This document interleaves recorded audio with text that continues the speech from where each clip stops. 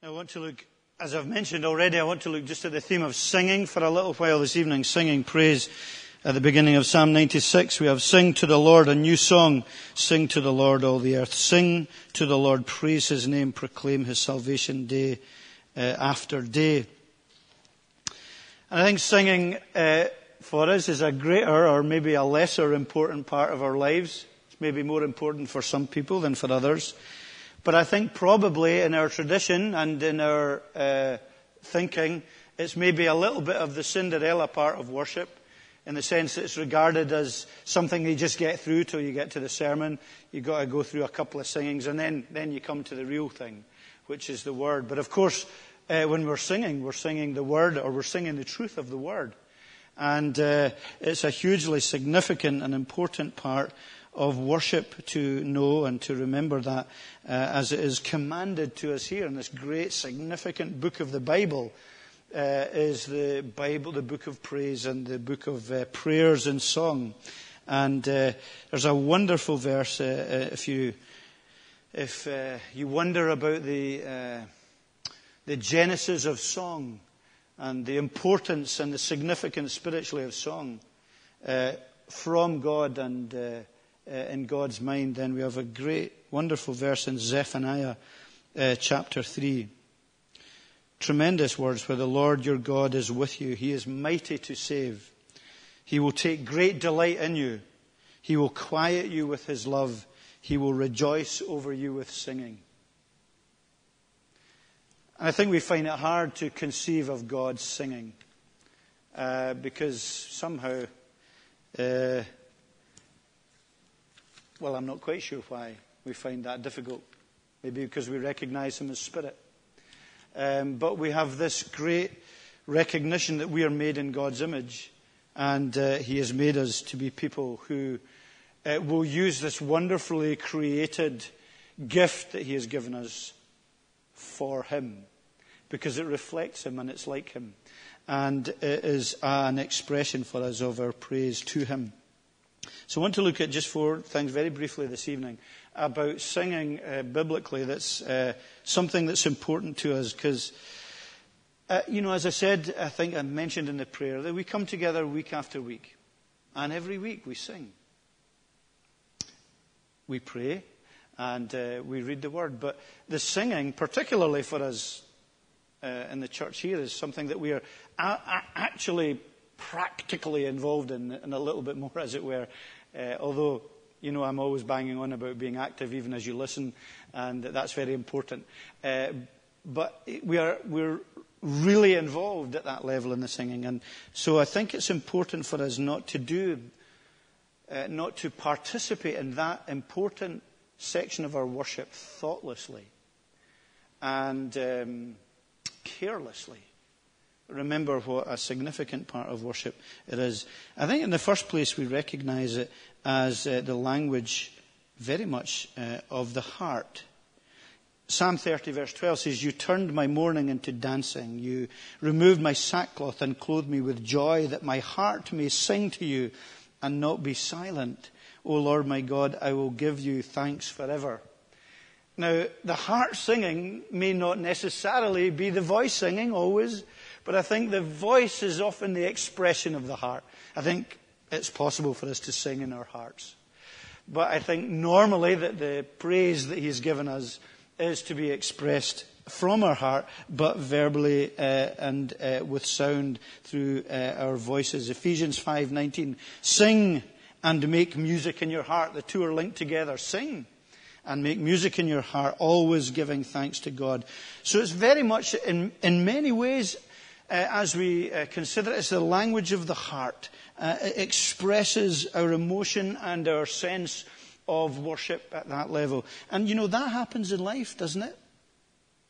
How often do we know and see and appreciate, maybe particularly today more than ever, the power of song as it expresses the emotions of people's lives and hearts, both love and hate and sorrow and joy. How significant, how important today are songwriters. In many ways, they often are dictating what many people are thinking about things, because they express the language of the heart. And often political movements and philosophical movements are expressed in song because they are significant at that level. And spiritually, that is no different. There's that recognition that God has given us song as a way of expressing the inexpressible. And therefore it has great significance, because we are to use song to express our faith and to express our worship to the living God and the feelings of our heart. It is therefore a deeply personal thing as we participate in it together. It is a personal reflection of our living faith in Jesus Christ. And as such, are hugely significant. And the songs of David, the Psalms of David, are those kind of expressions, not just of joy. Now we're maybe focusing more this evening on praise and joy, but the Psalms express, in ways that no hymns or other kind of songs will do, express great sorrow, amazing doubt, tremendous fear, anger, testimony. There's all kinds of emotion and expressions of the heart given in song. I can't remember now what the event was. Something very sad happened in the congregation. Either someone had died or we had heard some bad news, and we just happened to be singing a hugely sad song, sad psalm.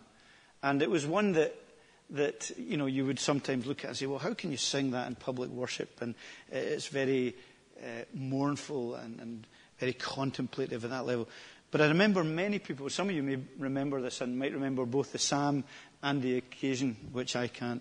But many people found that the most outstanding expression. And that's why we can sing, for example, at funerals. And why singing at funerals can be so powerful, as they express grief and as they express sorrow. And also joy. I remember also, and this is slightly changing the subject, well, not change the subject, but changing the emphasis, being at a funeral in the previous congregation was in Roskeen, but it was in the Church of Scotland in Invergordon, and it was a young person who had died in a car accident. And the church was packed. Hundreds and hundreds of people were there. Mainly young people, mainly people from school, from high school. And it was a traditional service. And they sang hymns, and it was very controlled. And the people sung the hymns, and the older people especially knew these hymns. Most of the young people didn't know them, and it was all very controlled. But at the end of the service, as the remains were being taken, there was a song came over the loudspeakers, a popular song from the day. I'm not sure. You Raise Me Up, or one of these songs. And at that point, all the young people just broke into tears, because that for them was their expression. They knew that song expressed what they felt. It wasn't spiritual. It wasn't. I'm not saying it was right, and it was a reflection of the society in which we live. That was much more powerful to them than the hymns were, or the psalms would have been, because they didn't know them really. But this song that they sung expressed how they felt, and it was the way that they then went on to show emotion. And we look for that in our spiritual lives, that the songs we sing express for us spiritually the language of our hearts. And we recognize that. This great psalm here expresses the nature and the character of God and his salvation and his judgment, and it looks forward to a new creation and this amazing reality of song, even through and in creation, that we can look forward to after and following his judgment. And so it's a marvelous expression of the language of the heart. Therefore, for us, we need to ask the question as we worship tonight, when we sing, how real is it for us? How much have we thought through that we are singing and expressing the language of our hearts and the faith that we have? It ought to be something that reflects for us the reality of our Christian experience and the understanding of what we're doing. I would imagine, because I know my own heart and I know my own experience, that I will go through many services, and I've chosen the psalms and the hymns thoughtlessly. And I'll come away and I'll not think and I'll not consider what I've sung. And that is a shame. That's a shame to Jesus' name, and it's a shame in our worship that we can, at a human level, sing in an easy and in a lazy and in a passive way where we're simply going through the motions. And we're not using the words of Scripture or the words of truth to say, I am here. And I'm here to praise. And I'm here to worship God. And He's given me song to do so. And this is a reflection of my heart. And so often I think that we regard this song at an entertainment level, how it's we've enjoyed the music, or we've enjoyed the tune, or we've enjoyed the harmony. And all of these things are significant and important, but none of them should take from us the significance of expressing our heart worship to the living God and the activity of doing so. So in many ways, each of us are being asked to make music in our hearts when we worship, when we come together, and to reflect that in song. And if we are serious about that, then even the songs that we sing in our worship challenge us about our faith, and challenge us about our living relationship with Christ, and challenge us if we can sing these words, and if they do mean anything to them, and if they are an expression of our own hearts and of our own praise. And therefore there should be, in many ways, each time we sing, there should be self-reflection and there should be self-examination as we consider the Christ to whom we're singing and the gift that He's given and the obedience we've been asked to sing with. I wonder if possibly the singing is a thermometer as to our spiritual condition sometimes.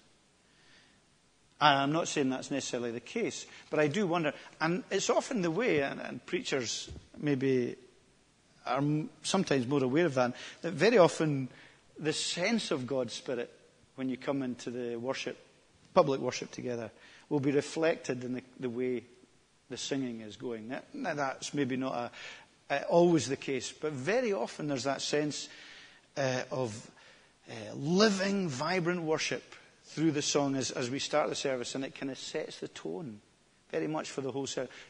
Not indisputably, of course, but maybe from week to week there's that sense in which, I think everyone's just got out of bed today and hasn't thought of anything, and have come tired and weary and are really going through the motions. And then as a preacher, you look at yourself and you say, well, maybe that's exactly what I've done as well. Going through the motions of worship and praise. And we must never allow the reality of the ritual of worship, which is a good ritual, to become simply a ritual. And it must be an ongoing, week-to-week expression of our faith and praise. So there is the question for us about preparation and the importance of preparation, not just for singing, but for worship generally together as we consider that we do. It's required of us, I think, spiritually, that we will receive more from the Word and from the worship, and we will give more as our hearts are prepared and as we have considered our own expressions of praise and coming together. Our response, our needs, our feelings. It's so significant that we come to worship in the house of God with a sense of being prepared, of doing business with the living God, and of coming together to worship Him. And that's really, in many ways, what I think will enable the worship here to be a powerful experience. When each of us have come, recognizing our responsibility, recognizing our privileges, recognizing our debt to Jesus, and the honour of coming together and worshipping Him. So there's clearly a sense in which it's the language of the heart, and these are all kind of overlapping and intertwined. It's also the language of the crowd. And very much we find that in Scripture. Come, let us sing to the Lord. Let us shout for joy to the Lord. Let us come before him with praise and thanksgiving. And Psalm 126, where we all come up to the house of God and praise him and give thanks to him. These Psalms of Ascent that we've seen before. And again, I think it's a very significant and important part of the community of believers coming together in worship. And again, we see it reflected in life. You see it at sports events. This singing that reflects the crowd response and reaction and worship. We see it at concerts, people coming together for great concerts, and this amazing experience of singing in crowds together, and what a buzz and what an excitement and what an amazing thing it is. And so spiritually, singing is very much the language of the people, the language of the community, the language of the crowd, the language of the kingdom, the language of the people together. As the people came up to the temple, they came and worshiped. And they came and worshipped together. And the New Testament church, as it looked forward to that amazing day in Revelation 19:6, which speaks about, I heard what sounded like a great multitude, like the roaring of a rushing waters, like the loud peals of thunder, as the crowd of believers in the city of God came together to worship and praise him. And so there's that great sense of society in worship, of not simply individualism and personal preparation, but a people coming together. And that is a really important part of corporate worship. When we come together and sing, it's that actual outworking of being a people. We sing together. You know, it would be strange if we came together, let's sing. And everyone started singing different songs at different paces and different times and facing different ways. It would be a cacophony of just strange sound, wouldn't it? There's a unity in the fact that we come together and we sing the songs of God together, because song is an expression of our unity in Christ. Have you ever sung in a crowd, whether it's a Christian crowd or it's a crowd at a sports event or a concert? You will sense unity with that crowd. Hey, we're all in this together. We're all here to listen. We're all here to watch. We're all here to sing. And so in worship, there's that sense in which song is that expression of unity in Christ, that we are coming together to worship what he is, who he is, and what he's done. And we have much more reason to sing heartily. I don't really care if people can't sing musically. I don't care if you haven't a note in your heads musically. It's about singing from our heart and our soul, and that reflection of a sense of unity and oneness that we have in Christ. That is what we have. We are one in Christ. And along with that sense of unity is the encouragement that comes from that. Great encouragement. You'll all have been in congregations where the sense of worship through the singing has been dreadful, awful. Singing's been dire, and it's discouraging. Nobody's singing.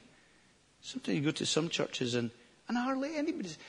And in the minister's position, you're in a kind of privileged position. You're facing everyone. You can see everyone. And now that can be encouragement. It could also be greatly discouraging. And I'm sure maybe as a congregation looks at the minister, it can sometimes be hugely discouraging to do so. But we, sometimes we do need to think about how we sing, our expressions, whether we're encouraging others around us by the unity and the heartiness and the wholeheartedness of our praise and worship as we express and share together. Great encouragement in that. So we can, do we not all need encouragement? Do we not all need to be built up? And song is one of the ways in which we are encouraged and built up. And there is a reality that as we sing together, and as we sing powerfully together, that we simply open up heaven. Because the gathering of God's people is a foretaste of heaven. It's meant to be a foretaste of heaven. And that includes the singing, It includes our praise. And that's hugely significant for people that come in. that they taste that the Spirit of God is here. And they know that when we sing, we're worshipping a living Saviour, an important person in our lives. And therefore, we look to encourage one another in that way with our singing. And it should be, I think, for us, spine-tingling in many instances when we gather together. So when we never want the situation to be that the ones at the front here are performing for you. Just as we never want the minister to be here to perform. He's here to bring the word and humbly be under the word. So the leaders at the front are to be those who, the congregation is to be the choir.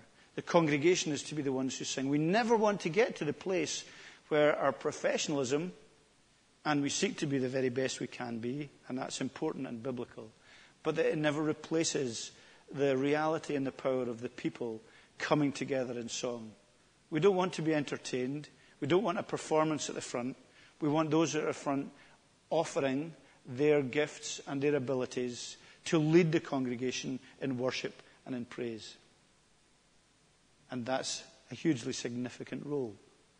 And we should be praying for them just as much as we pray for all who are involved in serving and part of the worship in the church. So it's the language of the crowd. It's also the language of worship itself. And we recognize, come, let us sing, let us worship before him and extol him, praise him with music and song. It is the way God has given us expression and devotion and adoration and in worthy praise. He is, in other words, he's worthy of our song. He's worthy of our praise. And it's a place where we offer to him our worship and we learn about his character, his word, his prophecy, his history, his testimony. And it is given to us in order to do that. So it should, I believe, reflect in our lives a sense of reverence and worship. In Psalm 65, in verse 8, we have this translation: the whole earth is filled with awe at your wonders. Where morning dawns, where evening fades, you call forth songs of joy. So there's a link between the awe and reverence and the songs of joy. It doesn't, mean we sing mournfully. To be reverential and to be awestruck is not to not sing with joy. But it is to be awestruck at who God is in his character. And that is, it's hugely, we can't manufacture that. I think all we can do is pray for that. Because we can't manufacture awe, but it should be that in our lives and in our song and in our praise, there is a weighty reverence. So we don't sing flippantly. However joyfully we sing. I'm not saying don't sing joyfully, but I'm saying don't sing flippantly. Don't sing lightly. Don't sing rebelliously, so that we come to church on a Sunday and sing praise to God heartily and just give it yee-haw. And then for the rest of the week we're simply living as lords of our own life. And we're not giving him that rightful place of awe and worship and obedience, because that's hypocrisy. And that can't be for us in our Christian life. So we can see that praise and singing is intimately related to our own Christianity and our own Christian faith.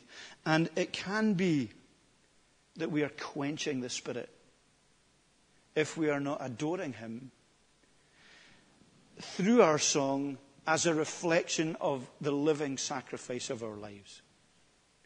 So, in a sense, what you've done from last Monday to today will probably colour and mould the praise that you've offered tonight.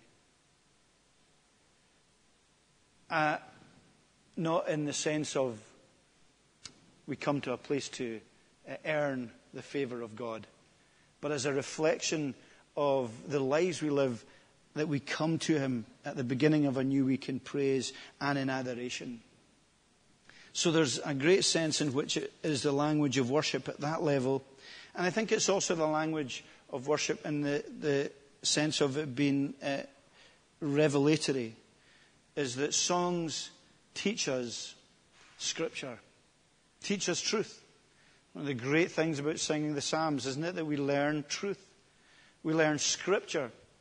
And the hymns, we learn the great salvation truths and the great truths about Jesus Christ and the gospel message. And let the songs of our worship educate your soul. You know, I can go to my kids or any kids around and they will be able to repeat hundreds and hundreds of lyrics of songs. Hundreds of lyrics of songs. And I'll hear a song on the radio 2, because that's what you listen to when you're over 50, radio 2, and I'll be able to hear a song that I haven't heard for 35 years, and I'll know all the lyrics of the song, every single verse. Because song is a hugely significant teaching, revelatory way of remembering things. And we had folks in today for lunch, and they were talking about their strict upbringing, how they were taught all the Psalms, and indeed the whole of Jonah, and other books in the Bible, even when they weren't believers. And having come to faith, that these come back to them and educate them and teach them about their God. And so we know and we appreciate and we recognize the power of song as revelation and as teaching us and reminding us and renewing truth in our minds. And so it has a hugely significant place to play in worship at that level. Please don't think of singing as just leading up to the sermon. It is a significant and important and central part of our worship. And the last thing I would just say about singing is that it is, I believe, clearly from Scripture, the language of heaven. It's the language of heaven. Even in Psalm 5, in verse 11, we are told, but let all who take refuge in you be glad. Let them ever sing for joy. That will be one thing that will be continuous between this world and the world to come, but much better. It will be praise, adoration, and song. These amazing revelatory passages in the last book of the Bible, awe-inspiring, fellowship, people of God together, great numbers, heart expression on a cosmic scale. So many that it just can't be counted. And there, can you imagine the buzz of singing with that kind of crowd? Presumably all in tune. Presumably all with perfected voices and glorious harmonies. With a clear vision of who Jesus Christ is. And praising before Him and glorifying Him at that great supper of the Lamb. And not only will they be praising, but I think this Psalm 96 hints that all creation will be praising. The trees of the forest will sing for joy. The fields will be jubilant and everything in them, because the curse will have gone. The fields will be singing because there will be no more weeds to choke the growth. And no more rocks to stop things being fruitful. And it will be tremendous. This whole universe will, in the new heavens and the new earth, be able to sing praise to God. And I think that it will take on a depth and a level that we simply can't really appreciate here. So when we sing, as I said earlier, it's anticipatory because it's also the language of heaven. It is a reflection of the King of Kings that we will go to live with. And our life, as we sing, it's preparing us for heaven. And that is an important and significant reality for us, that when we come to worship, we come to praise, and I say, let's stand and sing a song. And you stand up. Think another 5 or 6 verses. Remind yourself it's not the end of the story. That this is to point us forward to something far better. That it is anticipatory for us at that level. And so singing in worship should inspire hope for us. It should inspire hope that the bleak and the miserable and the frustrating world in which we live with so much bad news, with so much bitterness, with so many difficulties and problems and trials and struggles, is not all that there is. And so when we come to sing, it inspires hope within us, so that even in our darkest moments, there should be songs we can sing. And song isn't just about praise and adoration in the good times and in times of joy.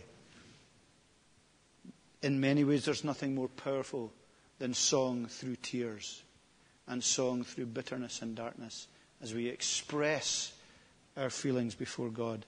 So may it be that when we gather together in our worship, in our lives generally, but when we gather together in our worship, that we do consider song as of spiritual significance and in many ways a thermometer for us and a hope to inspire us forward and to keep us going. May it be encouraging for us, may it be uplifting, may it be uniting, and may it be Christ-centered and Christ-reflecting. So let us pray and then sing. Father God, we ask and pray that you would remind us that we don't sing because it's traditional. And we don't sing because, well, that's just what you do when you come together. We sing because you've ordained praise. We sing because you have commanded us to praise you. We sing because you've given us voices to praise. And because we have every reason to praise.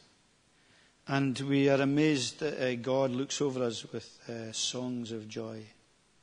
And we are amazed at the creativity and beauty and splendor and glorious reality of a God who has given us this expression and given us all the beauty that goes with it. We ask that we wouldn't use song as is so often used in this world in which we live, to be destructive or brutal or atheistic, or using song in a way that is idolatrous, but that we would recognize and know the pure beauty and glory of the songs that you've given us and of the voices that we are to use for your glory. We thank you even in the city when we can wake up sometimes and hear the birds singing, and how amazing that is in its complexity and yet in its simplicity. And we ask that as we praise, we may reflect the Saviour in whose name we sing. The psalmist speaks of singing a new song, and indeed we have a new song to sing every day because of what Jesus has done. Because he is coming to judge the world in righteousness. Because he has come as Saviour and Lord. And because the cross and the resurrection and the ascension have given us such great reasons for praise. So as we close our worship this evening, may we praise you. May we praise you with adoration and with meaning.